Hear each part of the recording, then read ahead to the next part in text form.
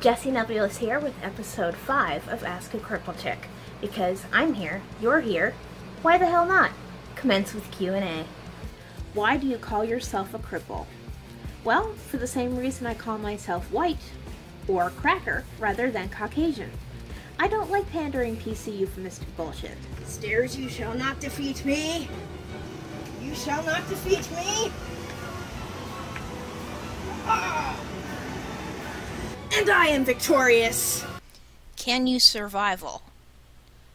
Can you English? The answer is no. Move your head! Oh, god damn it. Well, technically my head did move.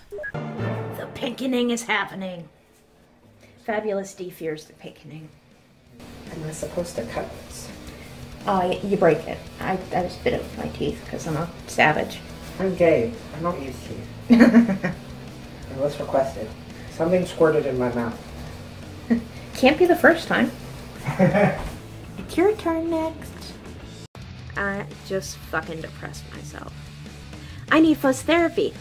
Fuzz therapy is the best medicine. Best medicine ever. Yes, best medicine. I'm not saving you, you asshole. That's what you get for getting into the garbage. You figured it out yourself. Did you just accept your fate like a Buddhist monk? Did you reach a state of Zen?